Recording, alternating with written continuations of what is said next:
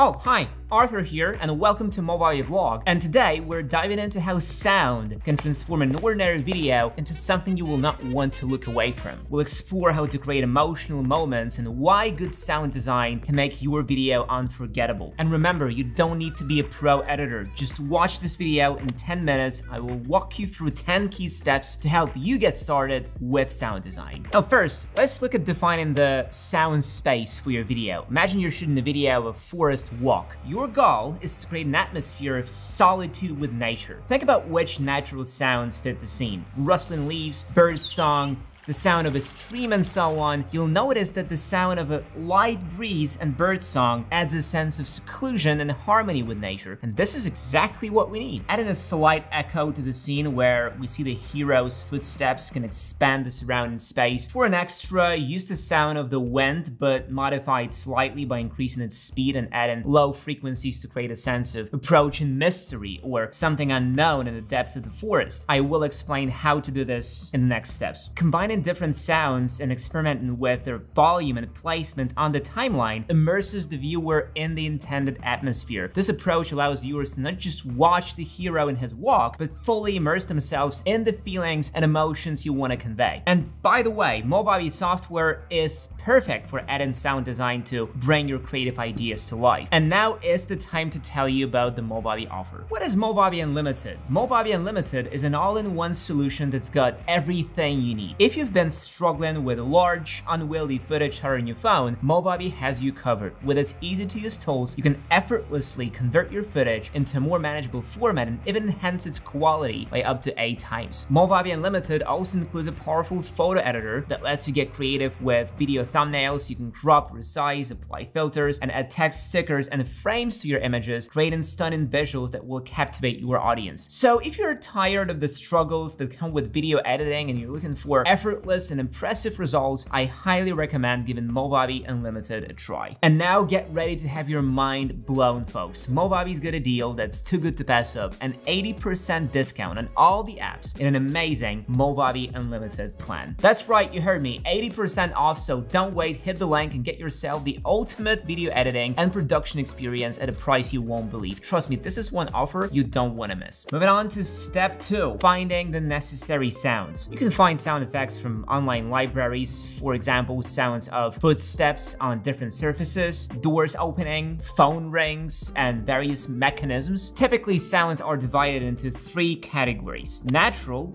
wind, rain, animal sounds, city, nature; artificial, machines, electronics; and special, explosions, impacts. I recommend using YouTube's built-in library to find unique and free sounds, or just search YouTube Forest Sounds copyright free to find channels offering free content. For even more sound options, visit sites like Storyblocks, where content is royalty free, although a subscription is required. In the end, you'll have a collection of sound files that you can use for sound design. Moving to step 3, you will need software to edit sound files, but you can use the one you're editing your videos with. For instance, Movavi Video Editor. Simply drag the sounds and music downloaded in the previous step onto the timeline, or record audio through a microphone directly in the program. That works too. Once you've chosen your sound design software, the next step is editing, where you select the right sounds, edit audio files, and add effects if needed. In the settings, you can change the volume and playback speed, create dynamics using the fade-in tool. The sound will gradually increase to maximum volume or fade out, so it will gradually decrease. Try reverse play of nature sounds and footsteps to flip the audio track. This visualizes a transition moment, creating a feeling of immersion in another dimension or memory. Cool and very simple technique. To create a unique forest atmosphere, adjust the equalizer to emphasize natural forest sounds. Try boosting frequencies in the 2 to 8 kHz range to highlight